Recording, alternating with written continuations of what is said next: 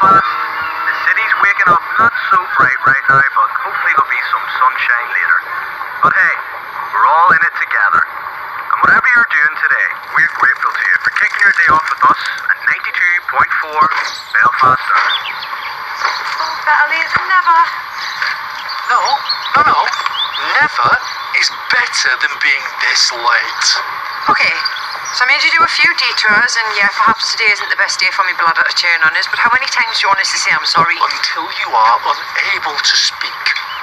Until I never have to listen to your little voice, miminy-maminy-moo, ever again. Oh, say it, Marlon. Yeah? It was my fault. I was the one that invited her. Easy, Tiger. Sound like you regret it. Kerry. You know, when I'm on my deathbed and I'm looking back on my life, Yeah. inviting you and your bladder to Belfast will be my biggest regret. Please stop talking about bladders. I still feel sick from the ferries. Stop it. Yes, thank you for keeping that to yourself for the last 4 hours. Oh. I know, Marlon. Why don't we play another game of I Spy? Okay, I'll start. I spy with my little eye something beginning with very ungrateful friend. Do you want to stop moaning? Yeah, I know. I mean, what on earth's he moaning about? Not like our honeymoon got totally gate crashed, is it?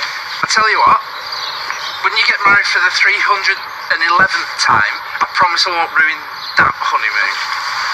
Come on, guys, let's just get checked in before we all end up killing each other. Oh, no. This is where me and Marlon are staying. I thought you were staying somewhere else, like, 100 miles away. There isn't anywhere else. I checked online. There's some event on. And there should be 2 single rooms as well, under Kirk. I booked them on the website. I'm sorry, I don't seem to have... Did you get a confirmation? Confirmation? No, I just thought... You thought wrong then, didn't you, dear? I'm afraid we've no singles left. You're joking? Good news is, we still have a few doubles, and only £200 each. 200? For how many nights? Per night, we do provide a beautiful range of toiletries. Aye, for 200 quid I'd want you to provide Tom Hardy and a bottle of baby oil, love. This is extortion. There are other hotels. Aye, fully booked. Oh dear, that's a shame, isn't it? We could always share. Pay back when we get home. But I can't share with you, Kerry. I can't share with any other woman.